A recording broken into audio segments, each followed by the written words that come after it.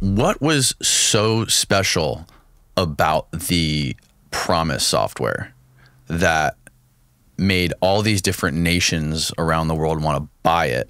I understand the logic of selling it to all these nations and creating a backdoor. So that was created by Michael Riconosciuto, right?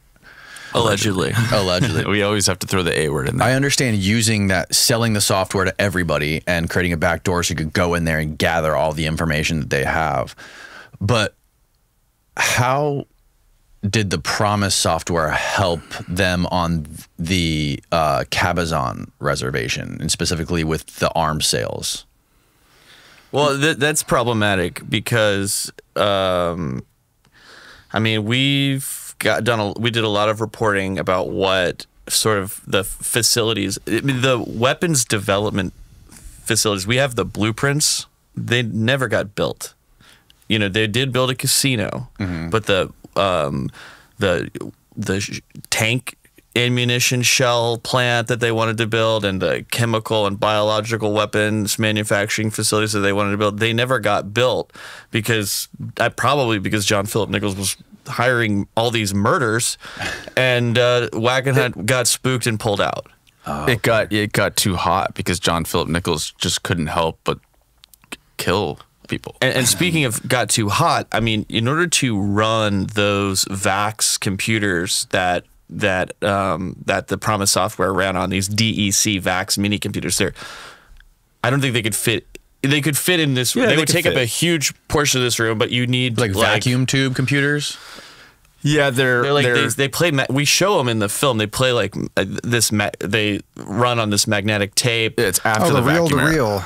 The reel-to-reel computers. Yeah. And you basically need to like kind of raise floors. You can look up the DEC VAX DEC VAX 11780.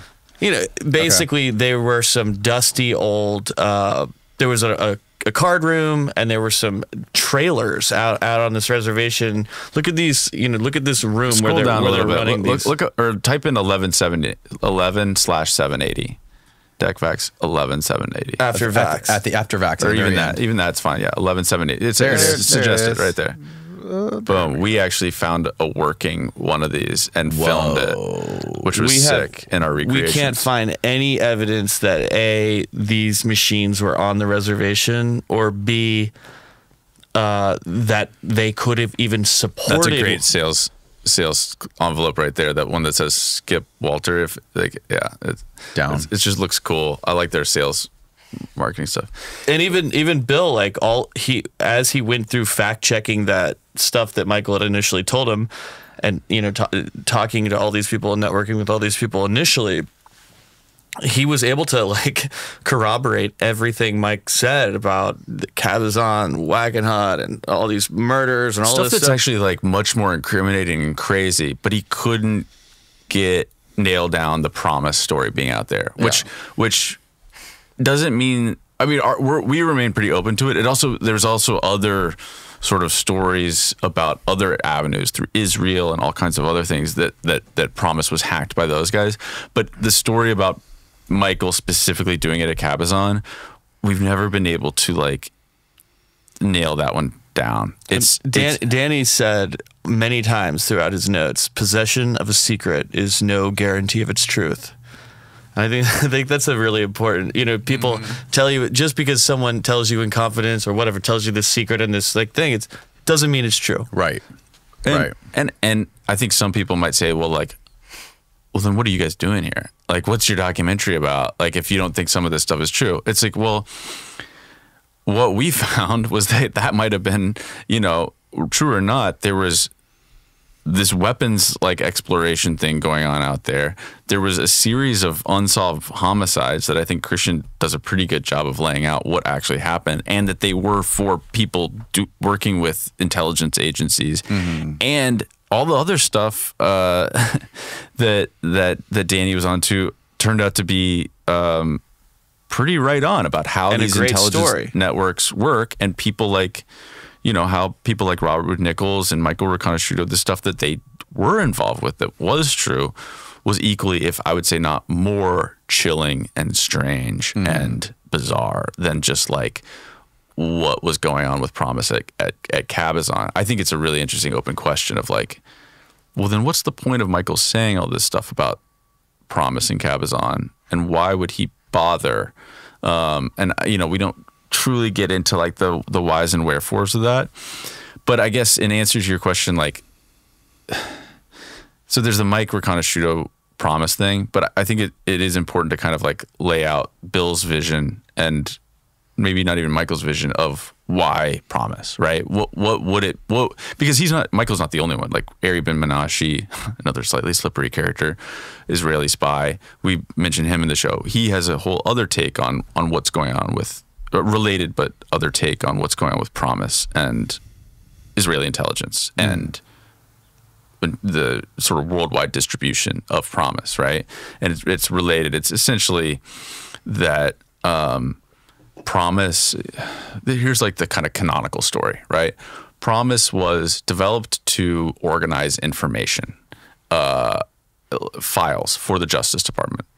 This is true, right? In the it was just early a to database, right? It's a database in an era when there's not that many similar programs, right? You know, sort of early to mid computing, when you're using giant $2 million machines like the DEC VAX, right? But that's like early 80s. By the time this is happening, PROMIS is a pretty powerful, very powerful, according to some, definitely Bill Hamilton, like 500,000 lines of code that what's special about it is it can organize all this information, but it can sort the information, and it can like find patterns within information. Right. So you're looking for, if you're in the criminal system, you're looking for what, like, you're sorting the basics of like the judge on the case is the same, and here's this defendant who's the same. But then you can track other cases and be like, oh, there's a pattern of crime here. Here's how this criminal is actually involved with all these other crimes, and here's like the kind of information network. And PROMIS is good at sorting that. And they use one it of as its early findings found that 10% of police detectives in DC closed 100% or 90% of the cases that were closed in that. So basically, like 90% of the detectives weren't able to take their cases from arrest to conviction. Only 10% of the DC detectives were able to do that, and that was unclear until they were able to take hard data. It's called the Super Cop study. It's like and you data can look mining. PROMIS. Outside of even our documentary, we don't really get into the details on this, but it was a powerful research tool. Right. In addition to its work for the Justice Department, I think Charles Work, who we interviewed, who was one of the kind of, I don't know, godfathers of this project, who brought Bill into the Justice Department to do it, wanted to do research so they could make the criminal, ostensibly make the criminal justice system more just or more effective and find out patterns in law enforcement that would be better for victims, for closing cases and things like that. And so they had these pretty cool big papers that were written from research done on these massive databases of PROMIS information. So then it's like, okay, well then how does that come? How do you go from that to a global surveillance network, right? Well, the idea at least is, according to people like Ari or Michael Riconosciuto and other people, is, well, it's just a matter of what information you're throwing in there. So if you're throwing in as a comparison, say instead of legal cases, you're throwing in the phone bills and the water bills and the utility bills of people in Palestine, you could sort those names, or Jordan or whatever it was. You could sort those names and find out, oh, this person has like a spike in their water bill for like the last 2 weeks. Maybe that means that more people are staying there. Maybe that means there's unreported people staying in there. There's some sort of like operation going on in like an insurgent, in their minds, like insurgent, essentially military campaign, right? Right. That's happening within the population. So you can find patterns. Just depends on what you're looking for, and those can be very, valuable. The sort of next layer is then, so say you are Israel and you sell that to Jordan, and you're finding out, you're seeing that you're then tapping into Jordan's information. They're tracking this information, and then you're pulling that information out and you're sorting it against what's going on in Syria, Palestine, Egypt, whatever, and you're seeing even bigger picture. Keeping tabs on what's going on. So Aries' point that he says in interviews that we have is that this was like he's the Mossad spy. Well, he was IDF. IDF, okay. But Israeli intelligence operative that they just. I mean, man, we should tell his story. It's like there's so many amazing sort of like things that we didn't even get into. Like he was separately one of the reasons that we know about Iran-Contra. He leaked the first article about Iran-Contra was an article that, or was based on information that he leaked. So it's like to a Lebanese news magazine, I think. Right. So years later he was arrested in 1990 or 89 or something like that for selling like C-130s. 3 C-130s that were illegally being sold, and he gets arrested and tried in Manhattan. He gets a public defender. Israel disavows him, says that he has nothing to do with the IDF or Israeli intelligence, and then he gets a bunch of letterhead and stuff that shows, oh yeah, he is working for Israeli intelligence. They're like, oh well, he's just a low-level translator. Then he gets his passport, and it's like as thick as the Bible, full of like travel to North Korea, travel to like Peru, to like visit the Shining Path. It's like a low-level translator who's going to like 90 countries in this thing. And so he actually argued his way out with a public defender, argued his way out of federal charges, got off not guilty for illegal arms illegally shipping these C-130s. And he's so annoyed, he starts telling anyone who will listen everything he knows about everything he knows. Right, is his story. And so his point is that PROMIS software was this like cheaper and better than satellites for gathering information on whatever Israeli intelligence wanted to know about in the early to mid 80s. And the story of how it got to Israel from basically INSLAW or the DOJ was that this guy, Dr. Bin Or, who was an emissary from the Ministry of Justice in Israel, comes to this is Bill Hamilton's perspective. This is Bill Hamilton's story. The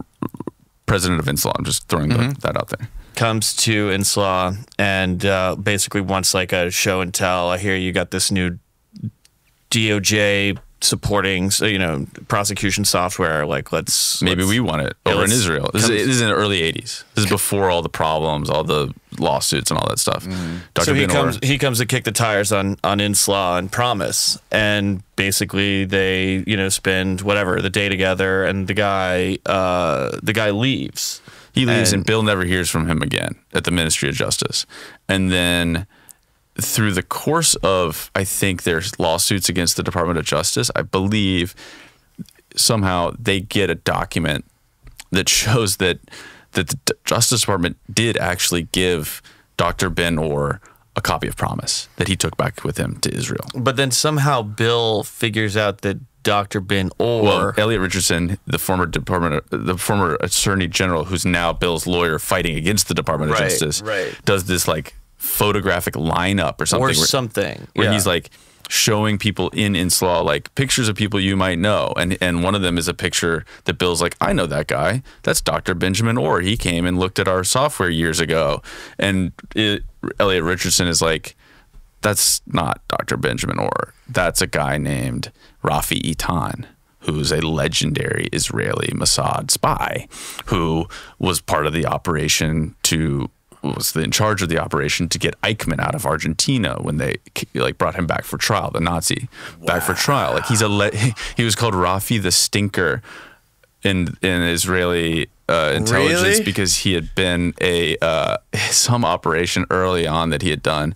He had go through the sewers or something, and he got this moniker. I think he was like a little dude who, according to the people who knew him, was just a hard-nosed, right-wing, tough as nails. You know, We got his number from tells one us- of our friends in Israel.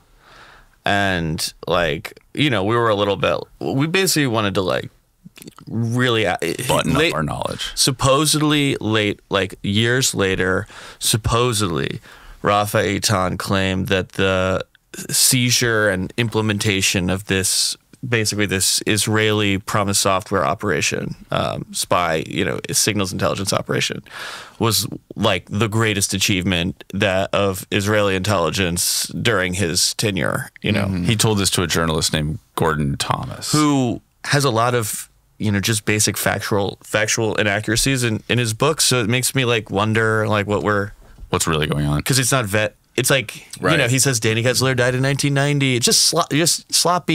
You know, Right. just as you're kind of skimming through, you're just like, that's wrong. That's wrong. Right. So you start to doubt, like, it's like, so is it true that Rafi Eitan took you aside and like said like don't turn the cameras off and like let me tell you my greatest achievement, which happened, it's like the only time that Rafi tells this to any journalist, like is my theft of the PROMIS software. It's like, what is even going? What is true? What is not? And that's part of the reason. I think another one was just we're condensing so much. That's part of the reason. None of that, the Rafi Eitan story did not end up in our documentary because it was just became too much of like, wait, what is real? What is not? Like we have no way of verifying this, but we did.